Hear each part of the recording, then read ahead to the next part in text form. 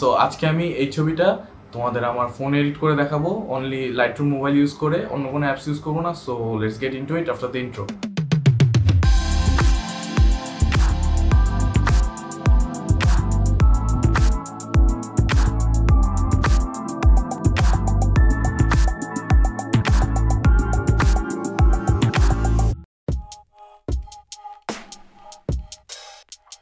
আমি নিচে একটা ড্রাইভের লিঙ্ক দিয়ে দেবো, যেখান থেকে তোমরা ছবির র আর জেপিইজি দুইটা ভার্সন ডাউনলোড করতে পারবা, যাতে তোমরা টিউটোরিয়ালটা ফলো করতে পারো আর প্র্যাকটিস করতে পারো। যদি তোমরা ছবিগুলো পোস্ট করো, তোমাদের এডিটেড ভার্সনগুলো পোস্ট করো, don't forget to tag me, যাতে আমি তোমাদের এডিটগুলো চেক আউট করতে পারি। ফার্স্টে ঢুকে আমরা আমাদের যেই ছবিটা এডিট করবো এটা ইম্পোর্ট করবো। ইম্পোর্টেড আমি সবার আগে পিসিতে যেটা করি, ফোনেও সেম কাজই করি, বিকজ বেসিক্সগুলো সেম। ফার্স্টে আমি বেসিক্স প্যানেলে যে এক্সপোজারটা ঠিক করবো, এক্সপোজার কন্ট্রাস্ট এগুলো ঠিক করবো। এখানে এক্সপোজার ঠিকই আছে, তার আমার একটু ওভার এক্সপোজ মনে হয়, হালকা একটু কমাবো। হাইলাইটটা কমাবো যাতে স্কাইয়ের একটু ডিটেল রিটেইন করতে পারি। শ্যাডোটা হালকা একটু বাড়াবো, ফেসের এই সাইডটা একটু বেশি শ্যাডোতে চলে গেছে। আমি চাইছিলাম একটু এজি লুক, বিকজ পুরা হার্শ সানলাইটে এই ছবিটা শ্যুট করা হয়েছিল, তারপর একটু বেশি হয়ে গেছে। হোয়াইটসটা দিয়ে ওই যে হাইলাইটস যেটা কমাইছি, ওটা হোয়াইটটা বাড়ায় ওইটা কম সেট করবো। ব্ল্যাকস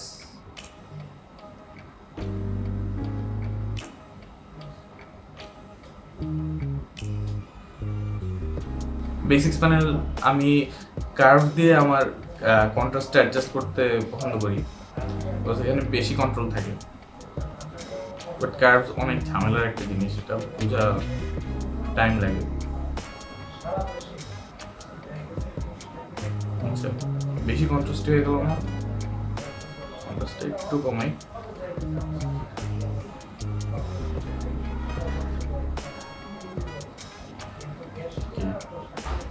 সুন্দর।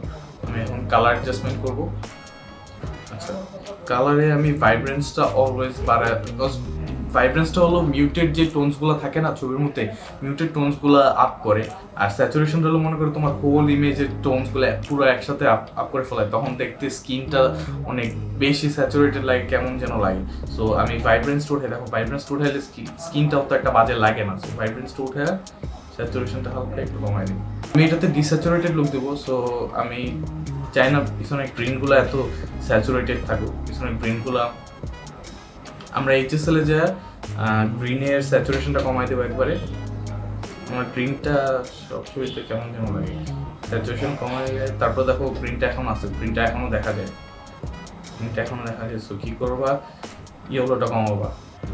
দেখো ইয়েলোটা কম, একদম দরকার নেই, তখন আবার মনে হয় পিছনে ব্লু ব্লু লাগে। তো হ্যাঁ, এটা সুন্দর লাগে। আচ্ছা, সো আরেকটা ট্রিক, আমরা অনেক সময় আকাশের ডিটেল করার জন্য মনে করি হাইলাইট কমালে ডিটেল এসে পড়বে, সবসময় হাইলাইট কমালে ডিটেল আসে না। সো কী করবা, এইচএসএল এ যে ব্লুর যেই ব্লুর লুমিনেন্সটা কমাই দেবা। ব্লু লুমিনেন্সটা কমাইলে দেখো স্কাইয়ে অনেক অনেক ডিটেলস আছে। এত কমানো না, এত কমাইলে পরে দেখবা যে এখানে অনেক আর্টিফেক্টস দেখা যায়। এই জুম করলে দেখো অনেক আর্টিফেক্টস দেখা যায়। সো একটা ব্যালেন্স রাখবা। এ পর্যন্ত ঠিক আছে, এতটুকু মান। এখন আমরা স্কাইয়ের কালারটা হালকা একটু অল্টার করি, এটা ঠিক আছে। গ্রিন তো করলাম, ইয়েলো, অরেঞ্জের স্কিনের কালারটা আমি আর একটু চাই, স্কিনটা বেশি ডিসেচুরেটেড হয়ে গেছে।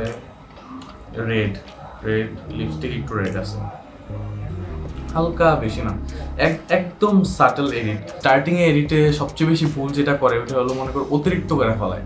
এডিট যত সাটল রাখবে তত সুন্দর লাগবে। মেইনলি স্কিনটা নষ্ট করবে না, স্কিনের কালারটা নষ্ট করলে মনে করো তখন আর পোর্ট্রেট ভালো লাগে না। তো কালার এডিট আরও করবো, বাট এই জায়গায় না, এইচএসএল এ এতটুকুই। আমার একটু বেশি কন্ট্রাস্টই লাগতেছে এখন, ওই যে লাইক এ সাইড মানে বেশি কন্ট্রাস্ট লাগতেছে। এখন আবার একটু কন্ট্রাস্টটা হালকা একটু কমাই, হালকা।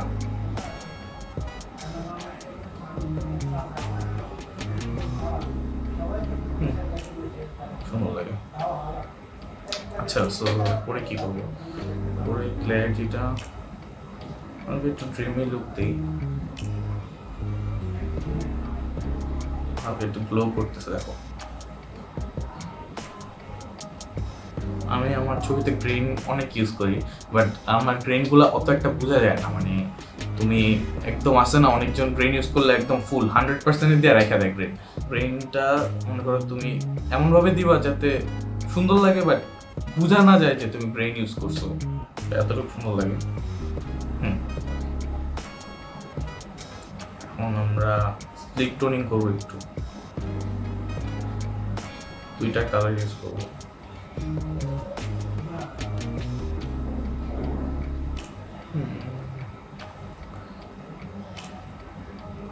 শ্যাডোতে কি কালার ইউজ করা যায়? এই এডিটটা হলো পুরা আমার প্রেফারেন্স। তোমরা তোমাদের দেখবা আস্তে আস্তে তোমরা এডিট করতে করতে তোমাদের একটা স্টাইল এসে পড়বে। ফার্স্টের দিকে আসবে না, ফার্স্টের দিকে মনে করো অনেক রকম এডিট করবা, কিন্তু এডিট করতে করতে একটা টাইমে দেখবা যে তোমাদের একটা স্টাইল চলে আসছে, একটা অভ্যাস হয়ে গেছে একটা স্টাইলে এডিট করতে করতে। আমার এটাই ভালো লাগে। একটা ঠিক আছে, আচ্ছা এবার ছবিটা একটু আন্ডার এক্সপোজ লাগছে, হালকা একটু।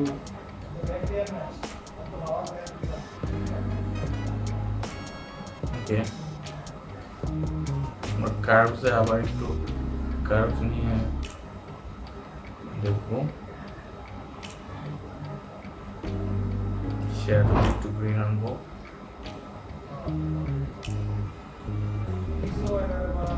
আর তোমরা আমার লাইটরুম বেসিক্স ভিডিওটা দেখো, ওইখানে দেখলে এখানে আমি অনেক কিছু এক্সপ্লেন করছি, একদম সেম, কোনো ডিফারেন্স নাই, যে সেম জিনিস এখানে আমি প্রত্যেকটা এই জন্য এভাবে এক্সপ্লেন করতেছি না।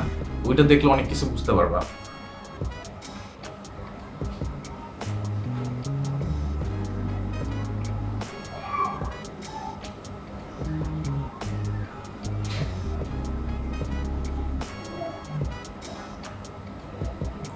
লাইটরুম মনে করো ইনলেস পসিবিলিটিস, তুমি যে কোনো রকম এডিট করতে পারবা। বাট ওই তো আর কি, তোমার জানতে হবে কোনটা চেঞ্জ করলে কি হয়। এক্সপোজারটা কমন হয়ে গিয়েছে ফার্স্টে, এটাই সুন্দর লাগে। স্কিনটা কি বেশি ইয়েলো লাগে? হ্যাঁ ঠিক আছে, ছবিটা ক্রপ করে নিয়ে ফার্স্টে করা উচিত ছিল। ইনস্টাগ্রামে ধরো মোস্টলি আমি ছবি ইনস্টাগ্রামে পোস্ট করি, ইনস্টাগ্রামে পোস্ট করার জন্য ইনস্টাগ্রামের অ্যাসপেক্ট রেশিওতে আনবো। আমি ছবিটা তোলার সময় একটা জিনিস ভুল করছি, দেখো জুতার একটু কাইটা গেছে, এটা খেয়াল করিনি। কয়েকটা ছবি আছে ঠিক করা, বাট এটা ঠিক করা হয়নি। সবটা সুন্দর লাগতেছে।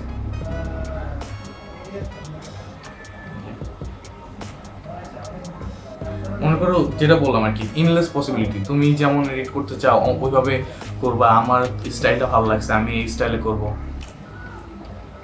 আই গেস আমরা ডান, অলমোস্ট ডান। আমি হ্যাপি ছবিটা নিয়ে। সো দ্যাটস ইট, এখন এক্সপোর্ট করব। Thanks for watching. I hope তোমরা ভিডিও থেকে কিছু শিখতে পারছো। নেক্সট থেকে কী টাইপের ভিডিও দেখছো সেটা আমাকে জানাও কমেন্টে। আর don't forget to like, share and subscribe. See you guys on the next one. O also আমার লাইটিং সেটআপটা কেমন লাগছে তোমাদের? অনেক কিছু চেঞ্জ করা এখনো বাকি আছে, but this is pretty good right?